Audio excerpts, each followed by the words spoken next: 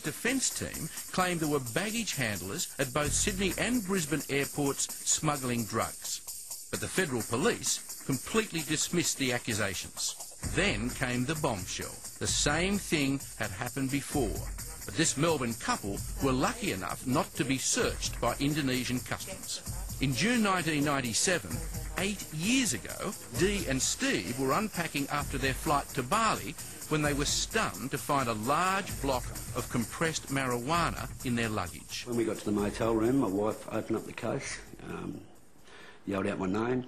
I turned around and she had a package of marijuana in her hands, probably similar to the size of a loaf of bread. Just a big plastic bag, and it was all quite firm and packed. The Melbourne couple reported their find to an Australian consulate official in Bali, and his response left them stunned. Give him the bad news. He goes, well, you get caught with that, mate, and you'll be eating nosy goring for the rest of your life in jail.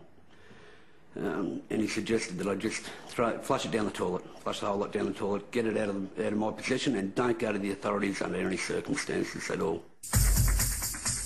And their call was confirmed by the Australian consulate last week after their story became public.